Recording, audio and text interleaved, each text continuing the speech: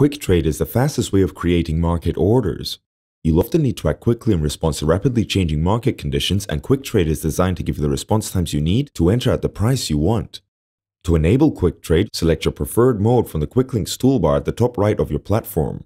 The X next to the QuickTrade icon indicates that QuickTrade is disabled. Click on the button to choose between one-click trading with just one tick next to the QuickTrade icon and double-click trading with two ticks next to the icon. Now that we have QuickTrade in double-click mode, entering a market order is as simple as selecting your volume from the market watch or the charts and clicking buy or sell. Let's go ahead and buy 200k of Aussie. Your open position will appear under the Positions tab in the Trade Watch area and on the chart for the symbol. If you don't see the position line on the chart, make sure you have the position option ticked in the chart view settings. QuickTrade can also be used with the VWAP depth of market and the price depth of market. From the VWAP depth of market, you can simply select the volume amount to trade and click on the rate to execute a market order.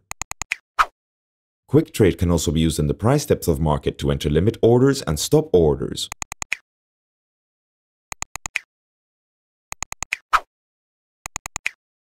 Market, limit, and stop orders can be closed or cancelled by clicking the X next to the volume amount.